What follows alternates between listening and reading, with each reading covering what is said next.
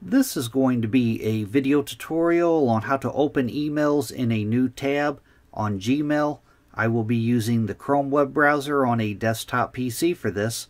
Let me jump over to my browser here.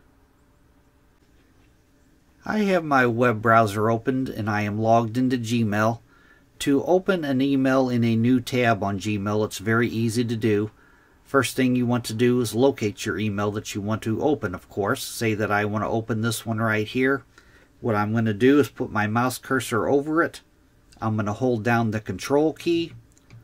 I'm going to left click on that email. As you can see, it opened that email into a new tab now. Another thing you can do, alternatively, is hold down the shift key on the email that you want to open.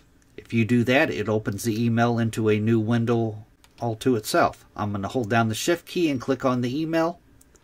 As you can see, it popped out into a new window. Thanks for watching.